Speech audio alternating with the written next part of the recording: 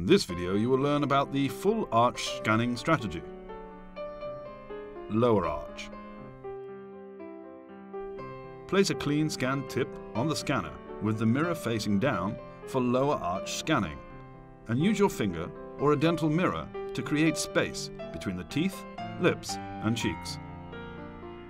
The recommended scanning path consists of 3 sweeps: occlusal, lingual and buccal, to ensure good data coverage of all surfaces. The best scanning method is to start with the molar occlusal surface, since it has greater details for easier identification. Wait 3 to 5 clicks, then move towards the incisors. Slowly wiggle the scanner when passing the centrals, and continue until you reach the last molar. Remember to move your scanner smoothly without jumping around. When you reach the last molar, turn slowly lingual, taking care firstly of areas where soft tissue may interfere with the scan. Roll the scanner 60 to 90 degrees to the lingual side. Use the tip to keep the tongue away. Go along the lingual surface of the whole arch until you reach the last molar on the opposite side. Roll to the buccal side and complete the buccal swipe. Go along the buccal surface of the whole arch. Use your finger to keep the cheek away.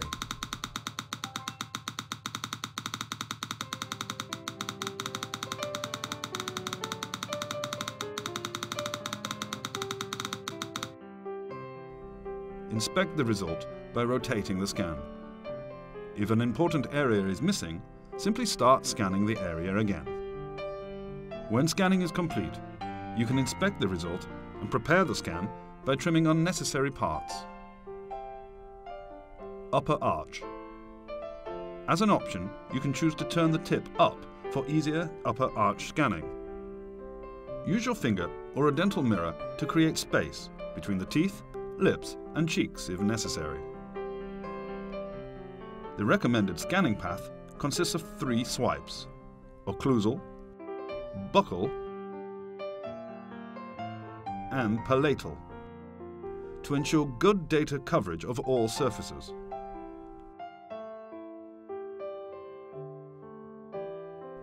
Start the scanner while it rests occlusal on the molar. Wait 3 to 5 clicks. Move towards the centrals, capturing the occlusal surface. Slowly wiggle the scanner when passing the centrals. And again continue along the occlusal surface until you reach the last molar. Turn slowly buccal by rotating the scanner 60 to 90 degrees at the last molar and complete the buccal swipe, taking care of areas where soft tissue may interfere with the scan. Go along the buccal side until you reach the last molar on the opposite side.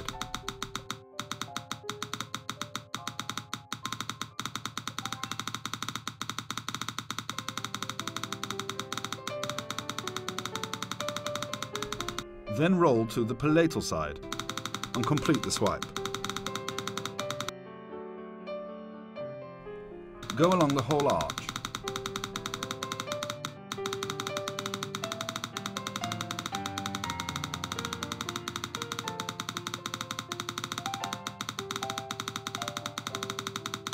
If you wish to include the palate into the scan, swipe back to position the scanner behind the incisors, and then slowly go from side to side across the palate in the distal direction.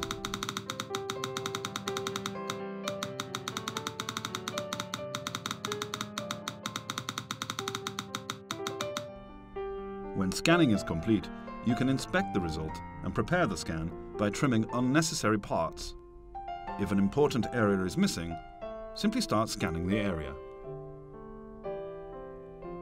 Occlusion scan. Insert the scanner into the mouth and drag it to the side you wish to scan. Let the tip hold out the cheek. Position the scanner on the buccal side of the molars. Ask the patient to bite firmly and start by scanning at the most distal position, moving slowly forward. Align the scan area in bite to see 50-50 of the upper and lower teeth. Keep scanning until both scans will snap into position and the jaws are aligned onto the blue bite. Scans should cover at least 3 to 4 teeth for perfect alignment, even if scans snap together earlier. Then do the same for the opposite side.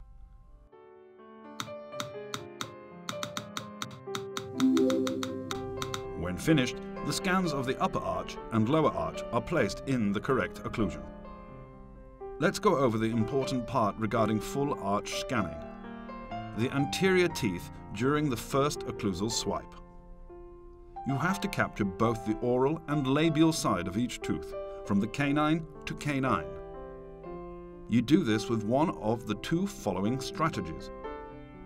The first one is to wiggle the scanner tip up and down over the incisal edge, making sure that the software stitches over the edge on both sides. The second option is to wiggle over the anteriors by rolling the scanner tip while slowly moving forward. Either way, it's crucial to get a coverage of both sides to get the best quality and precision. By using this scan strategy, you will get the highest accuracy and the smoothest scan experience. Thank you for watching our video. Now you know how to do a full arch scan with the correct strategy.